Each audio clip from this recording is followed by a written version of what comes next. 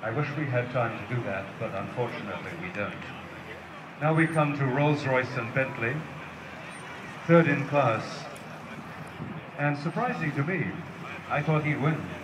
Bob Cole's 1935 Bentley Sportsman's Coupe.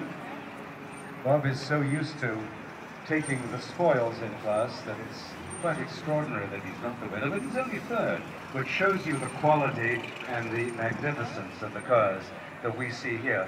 And Miss San Francisco, you may want to come this side because it's a right-hand drive car.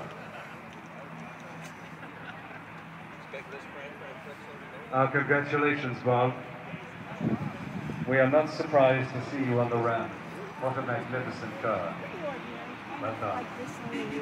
Second in class, the 1959 Rolls-Royce Silver Cloud of Andrew and Vicky Stranza from Carmel.